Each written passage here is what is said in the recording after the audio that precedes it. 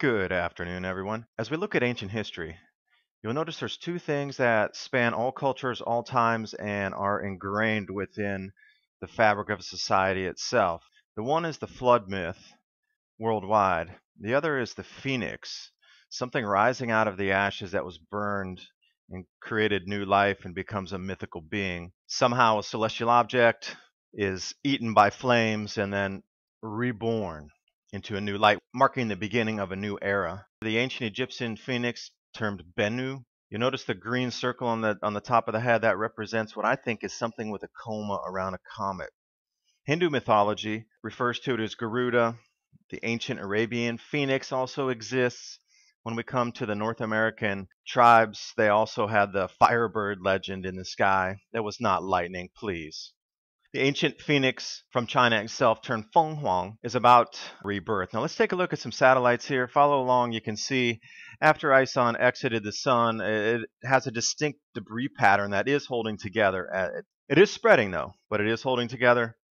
Notice as it flies out, I'll give you some closer looks here. Watch the arrow, as you can see, going around. That's actually the coronal mass ejection hitting the back of that thing and lighting it up.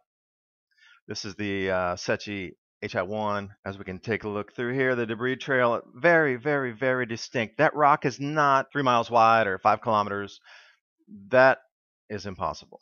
And this is what's left over of a 3-mile wide rock, according to NASA, flying through space, millions of miles from the sun, holding together in its own trajectory and pattern. But that thing was only 3 miles of just dust, apparently, to NASA. I don't believe that. A close-up starts to resemble sort of, I don't know, something poking out of there, a head, I don't know, a jet, maybe a beak of a mythical reigniting electrical universe, reconnecting the comet charge back to the sun. Here's another black and white view so you can see the contrast a little bit better. Zoom in on that for you there. 3-mile wide rock that broke apart? I don't think so. That's at least 5 million miles wide itself there. All right, this is Comet ISON entering the sun. This is LASCO C3, the blue filter. Now notice something, the filament, the plasma filament that's actually reaching off the sun to try to connect to that comet. This thing does remind of some serpents, dragons in the heavens, and I did a video on that about a month and a half ago, calling that these plasma filaments would jump off as the comet neared the sun. Now here we are. This is LASCO C3, the red filter. Watch as it comes around, and whoosh, it sort of turns into some sort of, it looks like winged being. Now, how would an ancient society describe this? All right, here we come. This is LASCO C3, blue filter.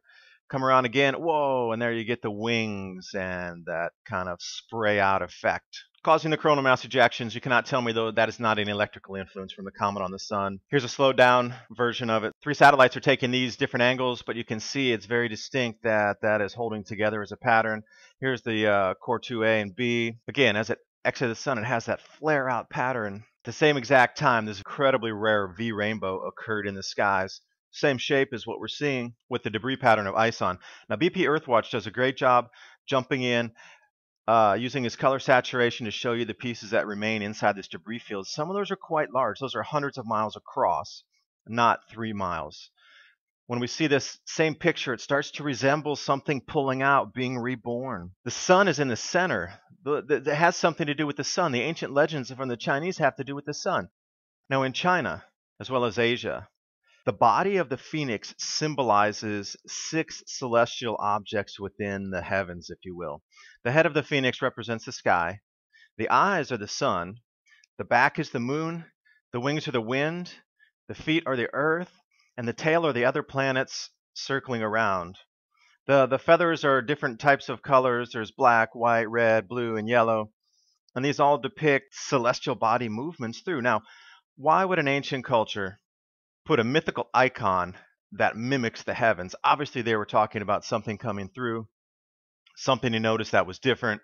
Something happened in the heavens, in the way that they could pass down stories and traditions was through either oral or written, but it had to be such a special thing that it had to be a mythical creature to explain it. And I bet if we had the JPL orbital diagrams or something that went back that far, we could probably find another comet that fit the same bill. If we had satellites 8,000 years ago, let's say something in the Hongshan Neolithic period, if we had LASCO C2, I'm sure we would have seen what they're talking about.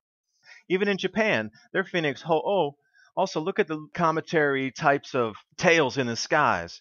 Yuan dynasty showing the same thing. Now, we're coming to the cometary encyclopedia, but look at the very bottom one where it says figure 1.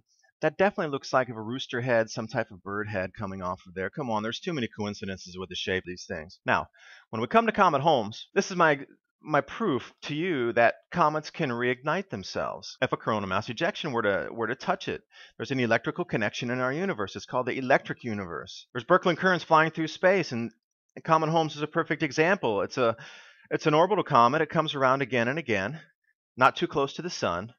But this was on its way out to Jupiter on the way out, and it reignited and had this large coma. That coma was larger than our own sun. It became the largest thing in the solar system itself. My thoughts on this are that as the remains, the debris field of ISON, march past the conjunction between Mercury and the Earth, there's a magical line right there. It's a reignition line, if you will. And that is going to go out to another conjunction that happens on the 16th. So during this time, from the 8th to the 16th, there's a high probability that individual pieces within the coma will reignite, gain their own tails, and start to have their own comas again. This will go right along with the Phoenix myth. Something went into the nest of the sun, burned, and reemerged again. But this time it will be more of a string of pearls type of thing, with each one of these objects becoming its own comet-like body, just as Shoemaker-Levy 9 in 1994, that string of pearls effect. We'll see something very similar to that, and the Phoenix is reborn.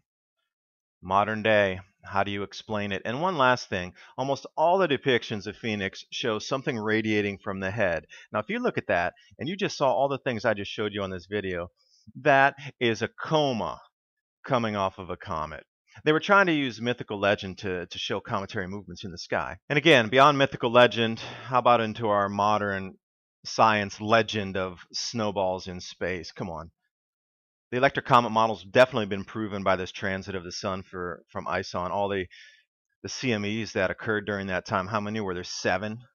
You cannot tell me when that comet caused so many CMEs to come off the sun as it rounded it. This is the electric comet model, and it will demonstrate an electrical field again between the debris of ISON and the sun, causing their reignition somewhere between December 8th and December 16th. For those of you with your eyes on the skies, here's a sky map for December 9th, showing what's on the horizon. Appreciate you watching.